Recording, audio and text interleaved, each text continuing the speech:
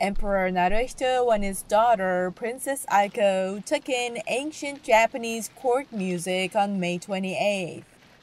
They watched a performance of the Imperial Household Agency's music department at the Imperial Palace in Tokyo.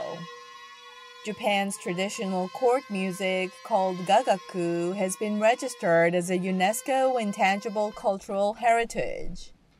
The agency's music department normally performs in the spring and autumn every year.